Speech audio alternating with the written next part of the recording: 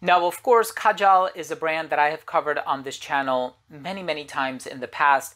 Everything from Dahab to Kajal 2, Lamar, the list goes on and on. In today's Cephalabon contributor video, we're going to be taking a look at Kajal 3. This is a 2023 release. I'm also going to be letting you in on a very special giveaway opportunity for this huge compliment getter. I'm excited to give you my thoughts on it, so make sure to stay tuned.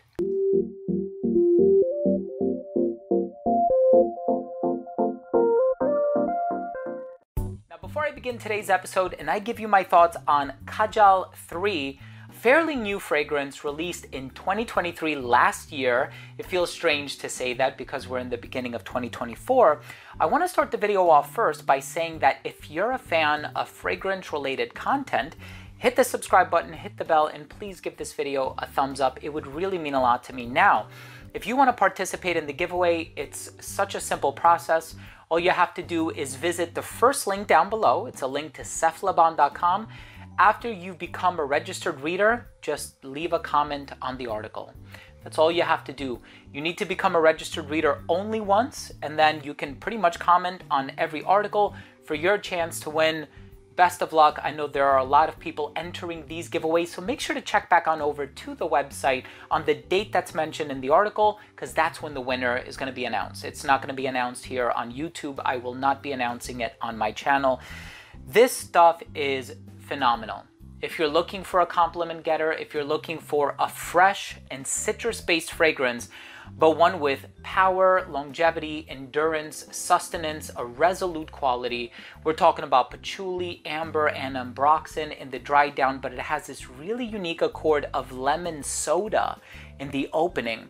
So it's bright, it's effervescent, it's citrusy, you have the lemon, you have some aromatic components in the heart, and it just has this beautiful ginger, citrus, warm, fresh, slightly oceanic personality to it. I'm going to be letting you know my in-depth thoughts on the smell. Let's start things off with a quick look at the presentation first.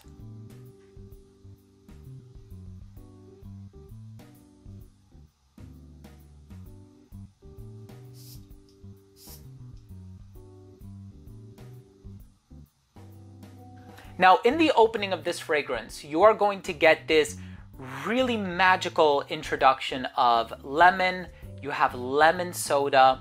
You have ginger, and then you also get the freshness of the ambroxan. I know ambroxan is a note that's found in the dry down and in the base of the note pyramid, but you do get that fresh sort of sparkling oceanic fizzy quality in the opening as well. So perhaps there are some aldehydes being used here, but that lemon soda accord in the opening, it's so bright, it's so natural, it's so fizzy. And I think that's what gets this fragrance that compliment getter quality or asset that it possesses.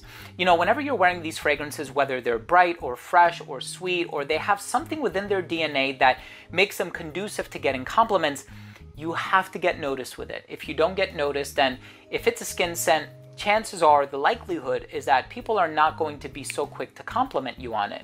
But when you have something as gregarious and something as extroverted as Kajal 3, that lemon soda introduction will get you noticed, hands down. And of course, after that bright initial citrusy aspect dissipates, you are going to transition into the heart where there's a bit of an aromatic component. I believe there's rosemary. There is this general freshness about it. And again, it establishes this professional quality to the fragrance that I think is easy to love. It's so easy to love, so mass appealing. And the dry down, even the patchouli isn't of the dark variety. It's not too herbal, it's not dirty in the sense that it smells like soil. So I'm personally not picking up on soil tincture or geosmin or any of these other qualities that can make a patchouli ingredient smell a bit like dirt, right? To be literal. But it retains this freshness through and through, and I think the ambroxan has a lot to do with that. Now, of course, this fragrance falls within that Bulgari Tiger DNA. It also falls within that Arakis by Spirit of Kings DNA, the Key by Navitus Parfum. There's been a lot of fragrances that possess that sort of grapefruit, ambroxan, and ginger combination.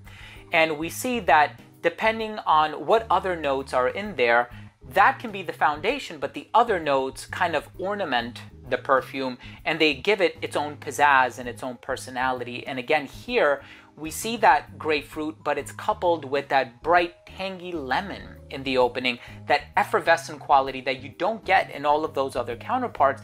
But you also have that sustenance and that longevity in the dry down on account of this dry, not so sweet amber, this long-lasting patchouli, and you do have the ambroxan, which, like I mentioned earlier on, God, it's still so fresh, and I sprayed this like 25 minutes ago. That ambroxan, you get it straight from the opening, but this is one of the longest lasting variants of this DNA, if you will. Kajal 3 is amazing. There are so many great fragrances from Kajal, whether we're talking about Alma or Faris or Warwick, or you know I've covered so many from the brand. But this one is definitely one that needs to be on your radar, deserving of so much attention in 2024. I love this one. You have a chance to participate in the giveaway and win. So follow the first link down below. Best of luck. Let's go ahead and finish things off with my overall assessment. So first up, in terms of the uniqueness and the overall smell, like I said, it is in the family of a Bulgari Tiger, Arakis by Spirit of Kings, and even the Key by Navitus Parfum. There's a lot of different fragrances kind of utilizing that ambroxan ginger combination, but again, it's the way that it's done with those individual notes that really set it apart, that create that uniqueness that I really admire about Kajal 3. Longevity is 10 plus hours for a citrus-based fragrance that is quite rare. Projection was fantastic. For the first hour and a half of application, it radiated beyond an arm's length.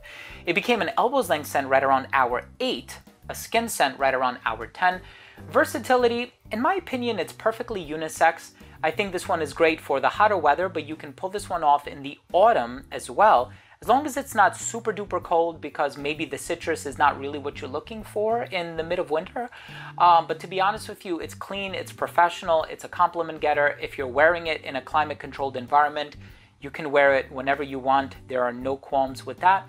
This one is great for formal or casual scenarios, and I think anybody of any age could really appreciate this one. But again, these are just recommendations. Wear what you want, wear what your nose gravitates towards, and wear what makes you happy. As far as the presentation is concerned, I love these dark bottles with that rose gold hardware. I think it's really sexy, it's really gorgeous. My final verdict on Kajal 3, it's a huge compliment getter, bright, fizzy, bubbly, effervescent, lemon soda, ginger, ambroxan, super long lasting, great for the office. It's going to be a staple in a lot of people's collections. Look, thank you so much for watching. Oh, another fragrance it smells similar to, Vibrato by Suspiro. So again, if you have experience with that, it just came to my mind. Anyway, thank you for watching. Hope you enjoyed the video. If you did, please do consider supporting the channel by subscribing to it. Hit the bell, give this video a thumbs up. Go ahead and shoot on over to Cephalabon for your chance to win the giveaway. I love you all, and we'll see you tomorrow with a new episode. Bye.